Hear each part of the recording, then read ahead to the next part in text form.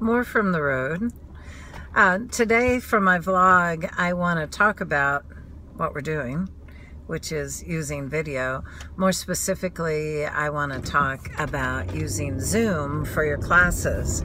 And I'm obviously driving. I promise I'm safe because I'm watching the road and not you guys or the camera. All right, so using Zoom, I'm going to assume at this point that everybody knows what Zoom is. If you don't, the really short explanation is that Zoom is a way of having web meetings.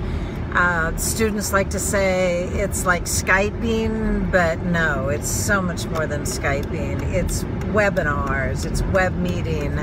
And when I first went in search of a way to teach public speaking as an online component, I got the idea about webinar from my husband, who is an engineer and works with teams all over the world, and they meet via web conferences, and they're able to share their data and their schematics and their diagrams, or whatever they call them, their blueprints, and work on them together through this webinar web conferencing system.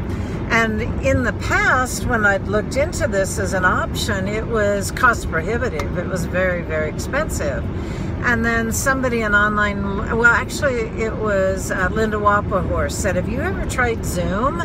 And I said, "No." And she said, "Well, I just heard about this," and she hadn't really played around with it too much, but she told me about it. So I experimented with it and found that it had all the features that I was looking for online learning, for web conferencing, and for public speaking. And I'll tell you why. First of all, when I first started, I was paying for it for myself, which was $9 something a month, and that was for unlimited access and unlimited time. The college, the online department, has their own account now, so that's available to people.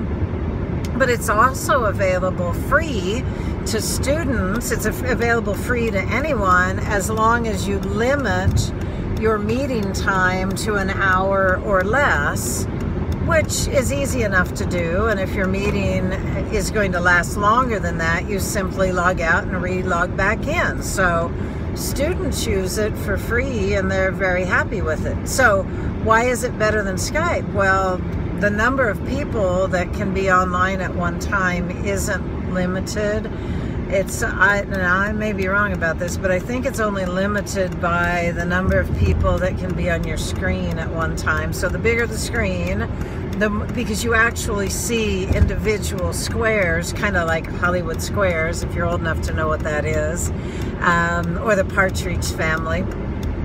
But everybody has a box, and you can set in the settings, you can determine what those boxes are going to look like, whether you want the speaker to be full screen or you want everybody in an individual box.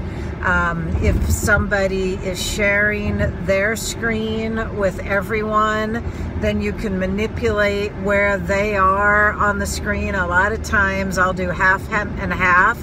So if they're doing a PowerPoint, I see their PowerPoint, but I also have a pretty good sized box and they're in it. So you can manipulate that any way you want. And you can also record the sessions. Ignore that, that's my car yelling at me. You can record the sessions.